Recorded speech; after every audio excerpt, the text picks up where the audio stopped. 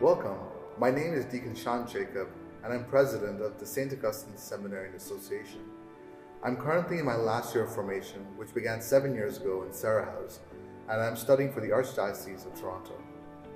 We are here in the chapel today, which is the heart of the seminary, where as a community we gather here several times a day for a communal prayer and for Mass. It is here we are able to discern in the silence of our hearts. Today we have a gift from you from our seminarians and priest alumni. Songs from the seminary, music selections in the season of Advent. This presentation is intended to support our ongoing efforts to revitalize Sarah House, our house of philosophy located in the downtown campus. Hope you enjoy the music today. Ave Maria, gratia plena, Dominus tecum, benedicta tu in mulieribus, et benedictus fructus ventris tui, Iesus. Sancta Maria, Mater Dei, ora pro nobis peccatoribus, nunc et in hora mortis nostre. Amen.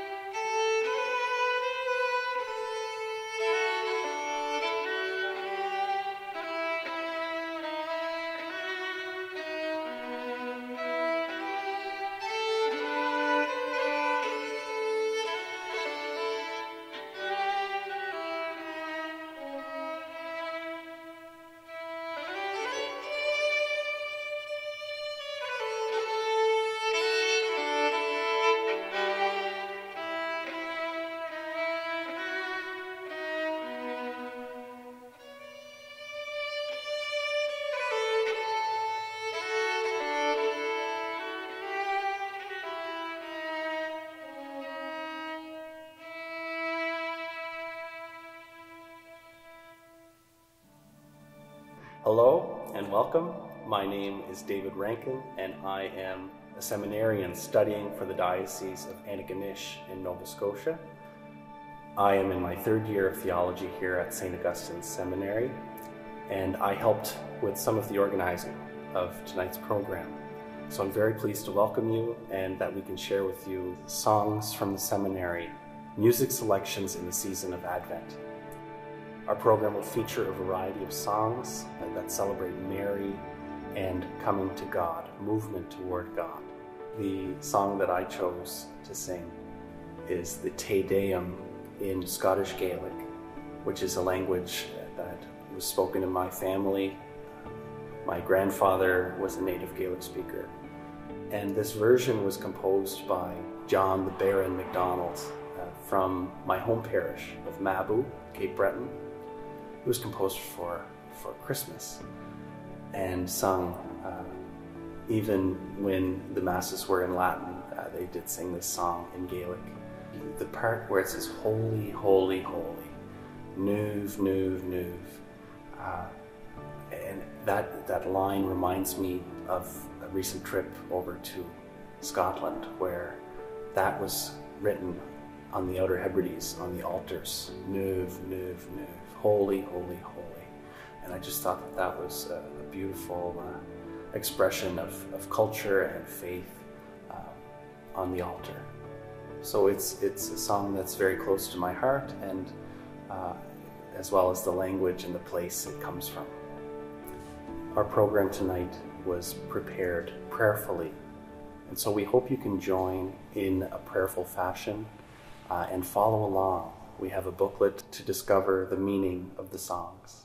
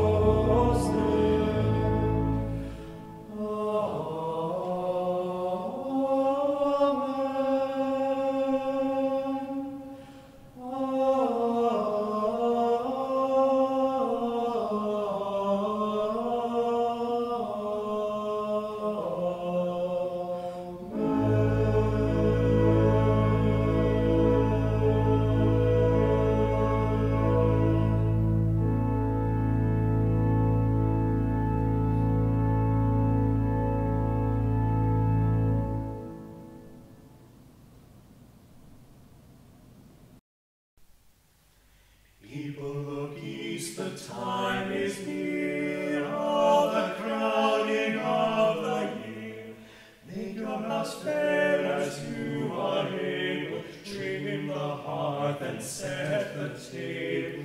People of east and seas today, love the guest is on the way.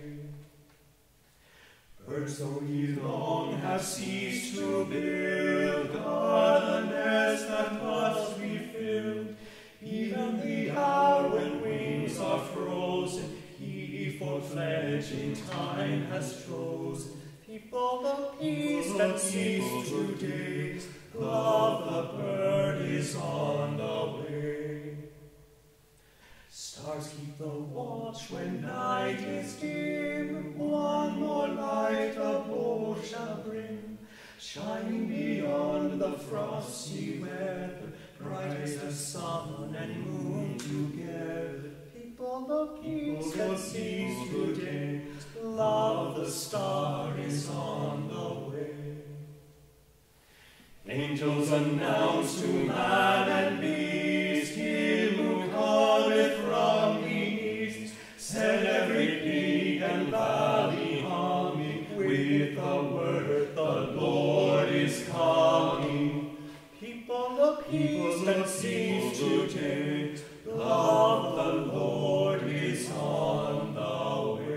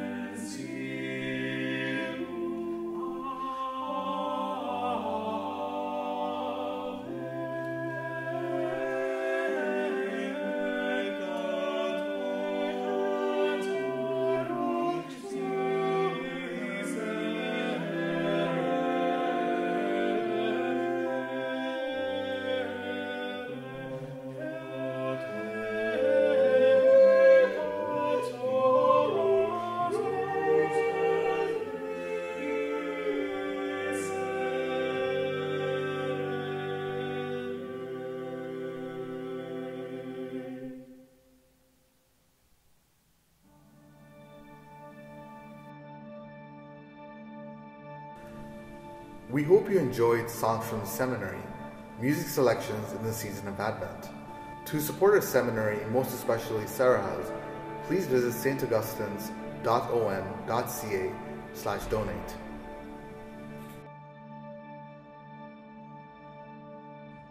Hi, I'm Father Scott Birchall. I'm the director of Sarah House, also known as the Discipleship Program here at St. Augustine Seminary. The Discipleship Program fits usually in the second year of formation at St. Augustine's.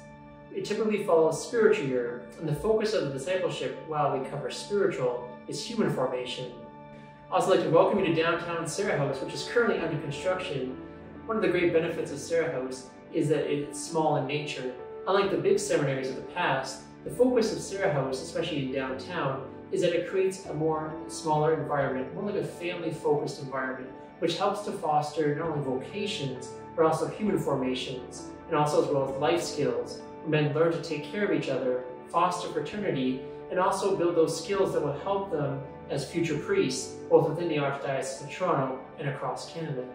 Many of the priests actually in the Archdiocese of Toronto and across Canada have actually gone through Sarah House, and many of them testify that the formation program and the training they received at Sarah House helped to foster their vocation, as well as strengthening them as they move forward towards priesthood. We'd also really like to thank those who have supported Sarah House in the past, and more recently, your support has been very graciously received and has done great benefits for the formation program out to the state. We'd also ask, if you haven't donated yet and are considering donating to Sarah House, please consider doing so. Please pray over it and consider donating this year to help complete this great work in the Archdiocese of Toronto.